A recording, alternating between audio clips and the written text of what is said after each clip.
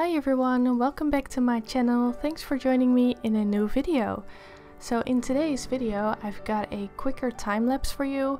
In the past months I have uploaded mostly longer tutorials, so now I thought let's upload a time lapse again. So there you can see the sketch. This is Arabian stallion Mikaal C, and he is owned by one of my Facebook followers and her boyfriend, and she has allowed me to use her photo for this drawing, so credits to her for the photograph.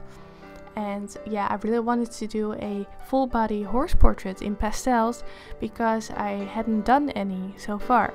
So I really wanted to do one and record a Patreon tutorial out of it. So I did upload the whole tutorial in real time on Patreon with the line art and the color list and stuff. So if you're interested in that, check out my Patreon. And then I just got started. I use Stabilo, Carbatello pastel pencils and a few Faber-Castell Pit pastel pencils on light grey Pastelmat. So it's not white, it's very light grey. And I started out with putting some color into the background. I didn't want to leave the background completely empty, but I didn't want to put in a very detailed background either, so I decided to go with light blue because it suits his fur color really well. So I just started out by putting some light blue around the silhouette, and then I started with filling in his behind. So I'm working from left to right because otherwise I'm sure that I am going to smudge everything, so I'm very strict with that. I'm working from left to right. So I started out with layering his bum and then the tail. So for the tail I used a lot of different layers, a lot of different colors as well. It's easy to just go in with black and white, but that will give a very flat effect. So I used blues and browns and purples for the tail, and I built that up very carefully. And then moving on to the first hind leg and then to the abdomen.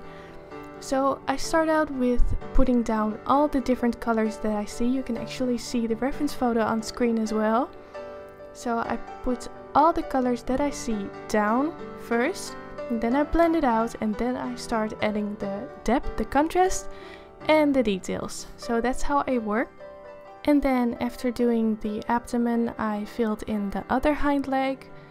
I really love drawing horse legs. They are so bony. There is usually a lot of contrast in the legs, so I love drawing the legs. And then I moved on to the shoulder, which is very masculine. So a lot of different textures and shapes in there, and a lot of highlights as well. So I saved the highlights for last, so I put in the base layers first, then I put in the darks, and then finally I fill in the highlights. So for the highlights I didn't only use white. I actually didn't really use white in this drawing. I mostly use light pinks and beiges for the highlight. And then I moved on to the neck and the head. So as you can see, this is pretty fast. So let me know in the comments which part of this horse you'd like to see a more in-depth tutorial of. So I will pick out some parts of this horse and slow down in the video and upload a tutorial here on YouTube as well. So you can choose which part you'd like to see in the comments below. And actually the head was pretty difficult because there are so many small details in there. So for small details like that you have to keep your pencils very sharp. For sharpening I use very simple sharpeners. Basically any sharpener I can find, usually those very simple metal ones with 2 holes, and those work pretty fine actually. You don't need a fancy pencil sharpener to sharpen your pastel pencils, but you'll have to make sure that the sharpener is new. So as long as it's not dull, you will be able to sharpen your pastel pencils pretty easily with it, although it does depend on the brand of the pastel pencils. I feel like the Stabilos and the Pits from Faber-Castell are pretty easily to sharpen, but the Derwents, for instance, I find horrible when it comes to sharpening, so keep an eye on that. Alright, so after about 12 hours this drawing was finished. I really enjoyed recording the process, and I hope you enjoyed watching this video. If you're interested in the tutorial, there's a link to my Patreon in the description.